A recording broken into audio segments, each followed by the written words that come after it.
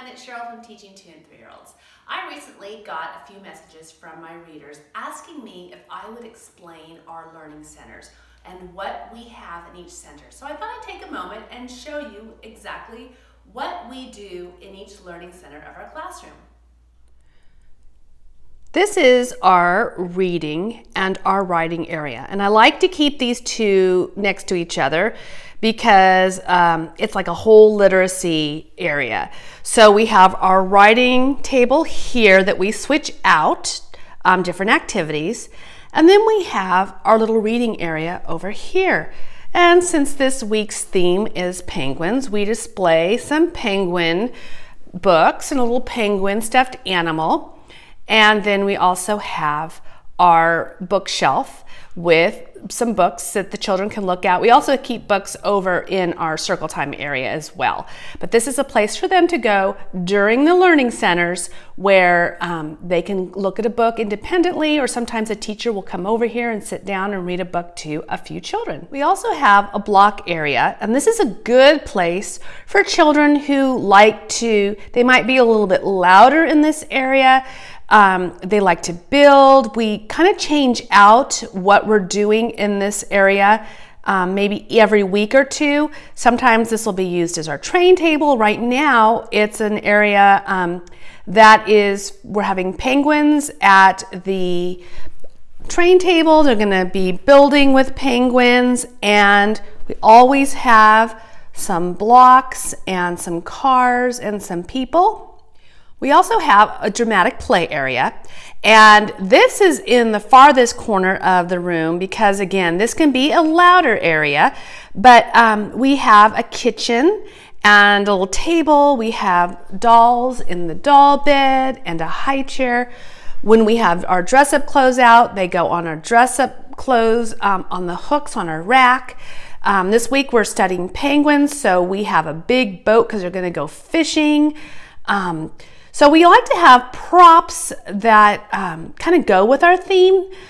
Not always, but usually we do. Another fun area that we have is our light table. And this is kind of tucked in a corner, and we usually have something on it that relates to our theme. Since this week's theme is black and white, we have black and white pieces on the light table. Our easel is part of our art center, and we keep it near the sink so that the children can easily go wash their hands when they're finished.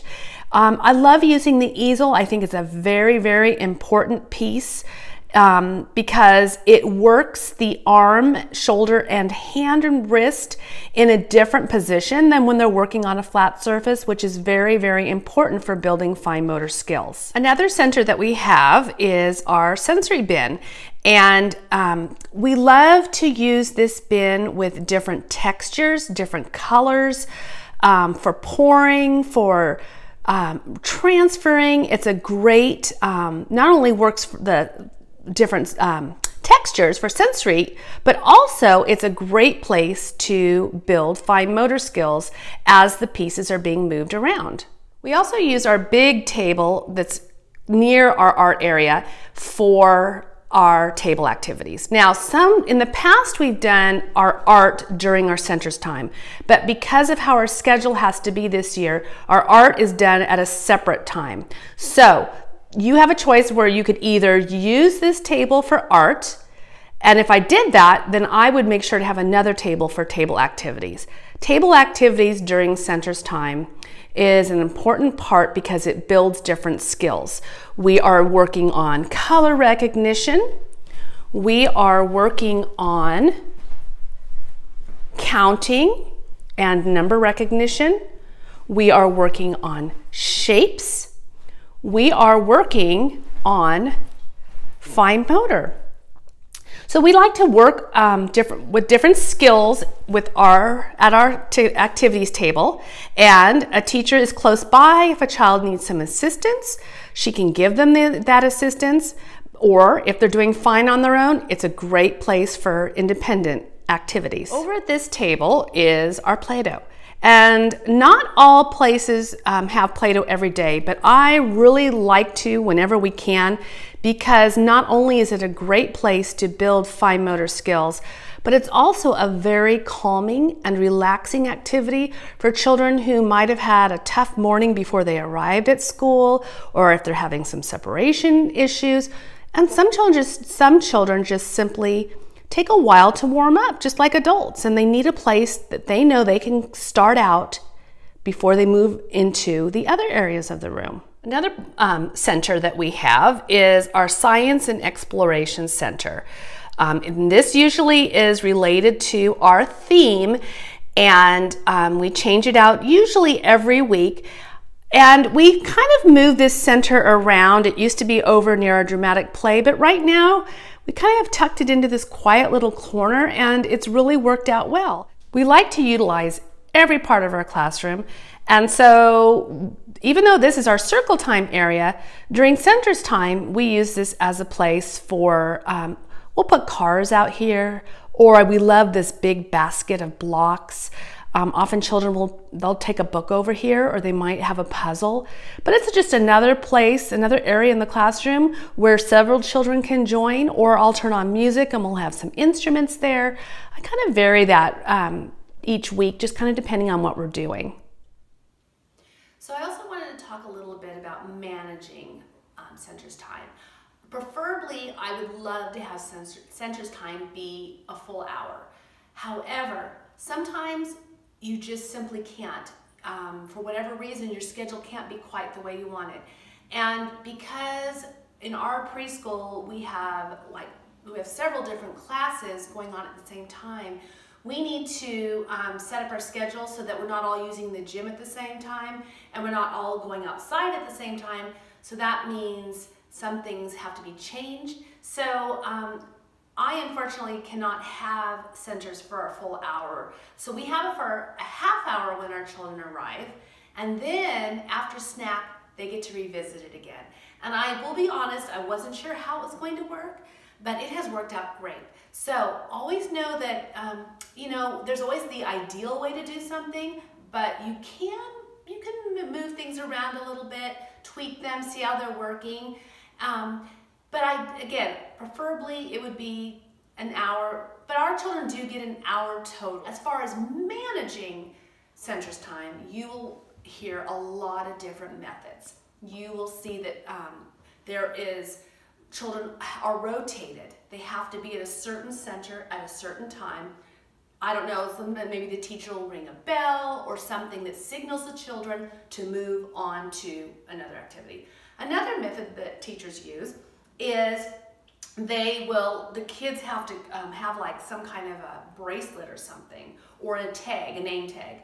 And as they move from center to center, they have to put their name on there. And every center is limited. So if the center has 4 children, for example, and that's the limit, that's all that can go there.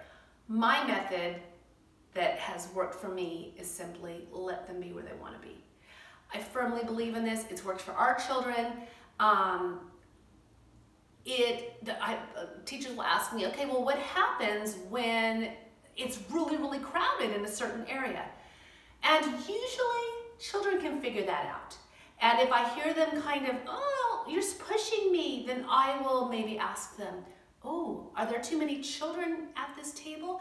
Maybe some of us need to move somewhere else, and we can come back later when there's not as many children. But you would be amazed at how many times they can figure it on their own. They don't want to be cramped. They don't want to be sitting practically on someone else's lap. So they will move on and they will wait. So for me and my children, it has always worked out that they can be where they want to be, when they want to be, for as long as they want to be there. This is especially true with our 2-year-olds and our young 3-year-olds. Because if you sit back and observe this age group, they rarely will stay in one area for very long. They need to move. So we will find them almost like ping-ponging. They'll be over at the Play-Doh area. Then they'll be over at the puzzles. Next thing we know, they're over in the dramatic play area. Another thing with 2-year-olds and some young 3-year-olds, they tend to want to go together in groups. And it's kind of fun to watch because you can tell where they've been and where they're headed, and they follow each other, and we'll find out like 5 children over in the dramatic play area, I'll turn my back, suddenly that area is empty, and then I'll find them all over at the sensory bin. So that's why I kind of like to let them lead the way and decide where they want to be. And if it's not working out and there's too many children, then I work with them to figure out what can we do about this. It's a great way for them to learn how to problem solve rather than for a grown-up to dictate where they need to be, for how long, and then they have to move on to another area. Another question is, what if you get a child who never wants to go to a certain area? Well, then I would want to know why, and I would observe that child. Why isn't that child wanting to go to the writing area? Or why does he want to stay at the block so long? Observe and find out why. And really, if it's not a big deal, leave it alone. But maybe what is at the writing table isn't interesting him, or maybe he just simply isn't feeling comfortable yet using his fine motor skills. So that's why I like to kind of see what the children are interested in and bring in some more activities that I know that I might get the children who might not normally want to go over to that area, they might want to try it. So a lot of what teaching is, all of what teaching is really, is observing your children, getting to know them, knowing what they like, knowing what they feel comfortable with, knowing what they don't feel comfortable with, and tweaking your environment to see what makes your classroom hum. And when I say that, that's when all of a sudden you look around your room and there are children engaged in every area of the classroom. And I call that humming. The classroom is humming.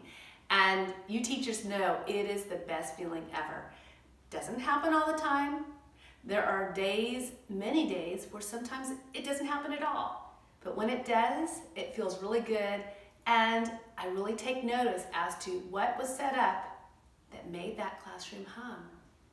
And can I do it again with different activities? Thanks for watching.